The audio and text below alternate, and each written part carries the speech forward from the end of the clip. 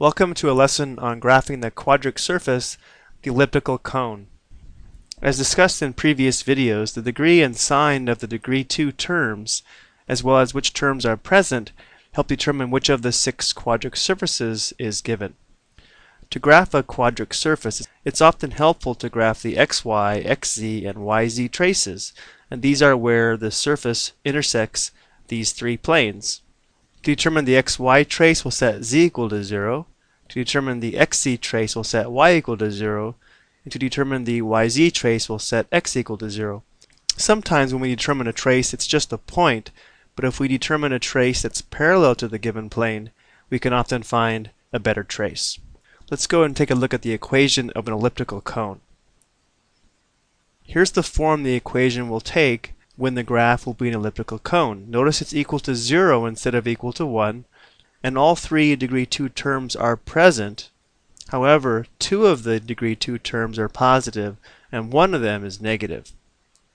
2 of the traces will be hyperbolas, and 1 trace will be a point or an ellipse parallel to the third plane.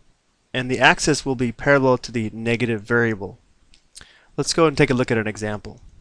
Let's determine the 3 traces of this given quadric surface. Again, notice it does fit the form for an elliptical cone. So to determine the xy trace, we'll set z equal to 0. That's going to give us x squared over 16 plus y squared over 9 equals 0.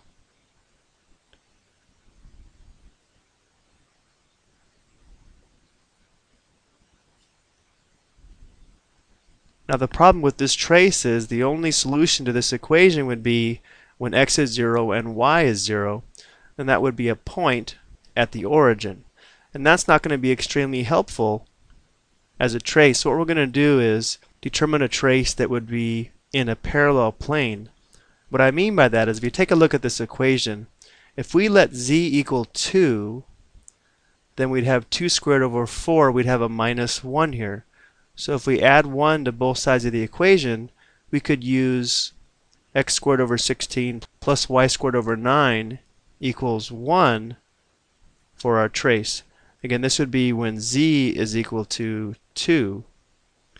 So this plane would be 2 units above the xy plane, but we're going to go ahead and use it as the xy trace. Again, this would be an ellipse where the major axis is horizontal and the minor axis is vertical. And the center is at the origin 0, 0. Here we have a squared equals 16, so a is 4.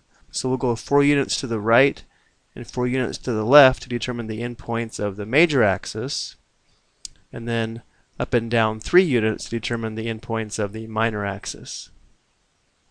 Again, remember this is not the exact xy trace, it's the z equals 2 trace, but it is parallel to the xy trace. To determine the xz trace, we'll set y equal to 0. So we'd have x squared over 16 plus, this would be 0, minus z squared over 4. I'm going to go ahead and move this to the right side of the equation, so we'll have equals z squared over 4. Now I'm going to go ahead and solve this equation for z squared by multiplying by 4 on both sides. That's going to give us z squared equals, this will be 1/4 x squared. Now we'll go ahead and take the square root of both sides of the equation. Both sides are perfect squares. We're going to have plus or minus 1/2 x is equal to z. Let's go ahead and write that up here. Again, we'll have plus or minus 1/2 x equals z. So this trace will end up being 2 lines, one with a slope of positive 1/2, another line with slope negative 1/2. They both pass through the origin.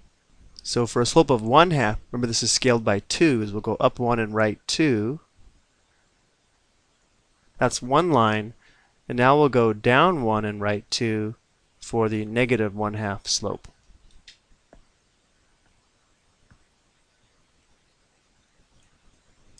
This would be the xz trace. Now let's take a look at the yz trace. It's going to be very similar to this. If we set x equal to 0, we're going to have y squared over 9 minus z squared over 4 equals 0. Again, we're going to go ahead and move the z squared term to the right side. So we'll have y squared over 9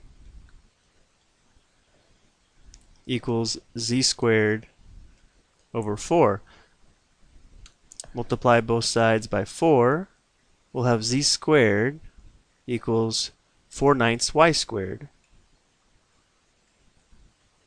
Again, we'll take the square root of both sides of the equation.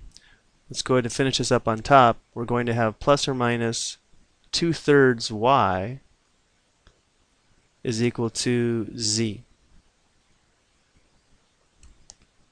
So again, we'll let this equal the y-axis, this be the z-axis. So again, we have two lines passing through the origin, one with a slope of 2/3, another with a slope of negative 2/3. So from the origin, we'll go up 2 and right 3. There's one line. And then we'll go down 2 and right 3 for the other line. Again, these are the graphs of the surface when sliced by each of these planes. Remember, the true xy trace was a point at the origin, and this trace was z equals 2. If we take a look at the graph of this, you can see the three traces here. Two of them are two sets of lines. One of them is the green ellipse. If we take a look at a more dynamic graph using Maple, it would look like this. Again, if we take a look at this graph looking down on the xy plane, you can see the ellipse or the elliptical traces. If we take a look at the xz trace, you can see the two lines, which actually is a hyperbola. And if we take a look at the yz trace, again we have two lines which could be classified as a hyperbola. Here is our elliptical cone.